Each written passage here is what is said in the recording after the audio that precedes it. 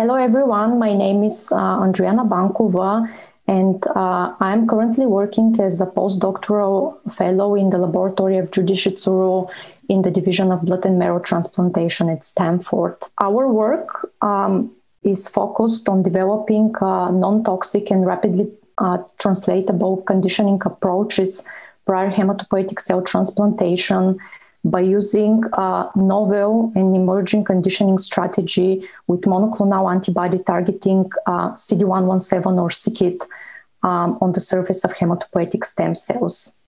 Such strategy might be able to replace standard of care alkylator and radiation therapy used currently to deplete recipient hematopoietic stem cells and permit donor hematopoietic engraftment.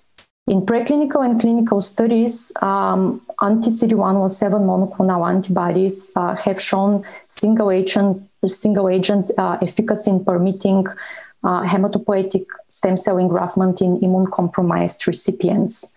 Based on this favorable data, this strategy has been already translated to children with severe combined immunodeficiency, and the data of this trial look very promising. Our goal is to extend CD117-based conditioning approach to immunocompetent states from monogenic disorders to malignant hematological diseases. To do so, we decided to find synergistic partners for CD117 monoclonal antibodies, which can potentiate the depletive efficacy of the antibody, which can lead to engraftment of donor hematopoietic stem cells. Our group has recently determined that the widely used hypomethylating agent 5-azacytidine can deplete hematopoietic stem cells. We have tested the combination of the mouse CD117 monoclonal antibody designated ACK2 with 5-azacytidine, and our data showed that these both agents synergistically deplete hematopoietic stem cells. We use this treatment approach in an allogenic mouse model in which we basically have a recipient that we were able to treat with the antibody conditioning combined with 5-azacytidine, and we transplanted purified hematopoietic stem cells and assessed the levels of donor engraftment over time. We now have long-term data on engraftment in these animals, and we were able to show that with this conditioning approach in the allogenic setting, we were able to achieve 30 to 40% stable donor chimerism. Based on this information, we next decided to test this promising novel conditioning approach in a mouse model of sickle cell disease, which is monogenic immunocompetent bone marrow state. And we already know that in sickle cell disease, mixed donor chimerism and levels of myeloid chimerism above 20% are actually sufficient to reverse the clinical phenotype. In our data, we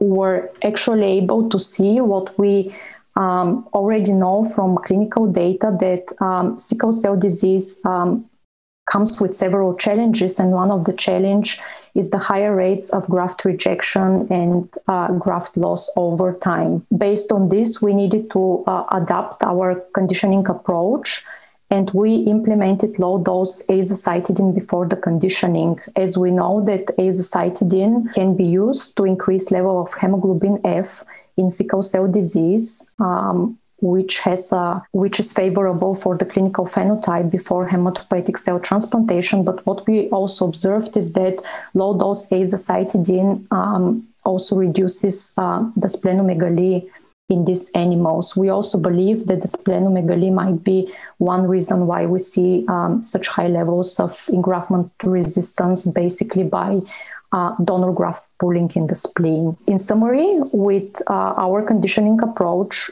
we again were able to show successful engraftment of purified hematopoietic stem cells. Of note, purified hematopoietic stem cells are basically depleted from our reactive T cells, and this is one possible strategy to avoid GvHD in recipients of allogenic stem cell transplantation.